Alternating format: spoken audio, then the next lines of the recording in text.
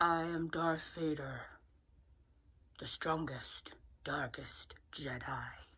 And I heard that you, young Jedis, have raid across America soon. I'm not sure where America is because I live on the Death Star. I'm going to read you a story today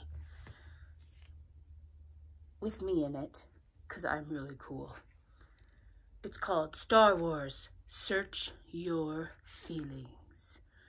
Obviously, it's a very long story, and I am not going to read the whole thing because I have a fight today with a Jedi, and I will win.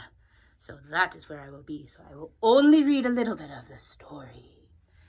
Okay, you sit on my lap, young one. We're friends.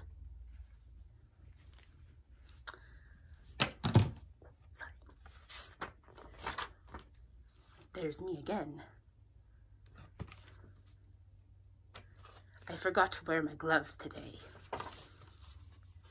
Excited. Long before he turned to the dark side, oh, so scary. It's not. Little Anakin was just a boy. He was quite the contrary. He wanted to fight for what was right. He gave Qui-Gon the slip with R2, he fell into space and blew up a battleship. Anakin was excited, elated, ecstatic. He knew he had to save the day. He would begin Jedi training and learn from the best. He wanted to start right away. He was excited. Have you ever been excited before? I have. Hopeful. One bright star is how it all began. The rebellion, the resistance, the princess with the plan. Leia understood. She knew the Empire's demands. Her ship was under attack and held the future in her hands. Hopeful, she hurried and hid her treasure well. All because of Leia, we have the greatest tale of all. Ooh. She was hopeful.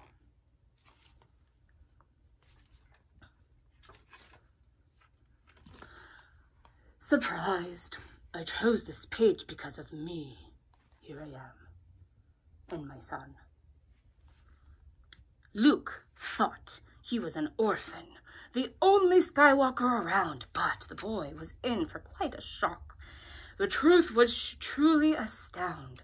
The mysterious villain, the evil Darth Vader, I'm not evil, was actually a Skywalker?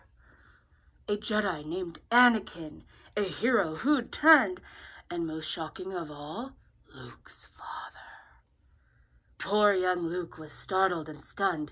He was just so very surprised. He wasn't a baby, he was almost grown, but he couldn't help it. So he cried. Have you ever cried before? I have cried. It is okay to cry, especially when you're feeling surprised, or happy, or sad. There are a lot of different feelings in this story. Do you see some?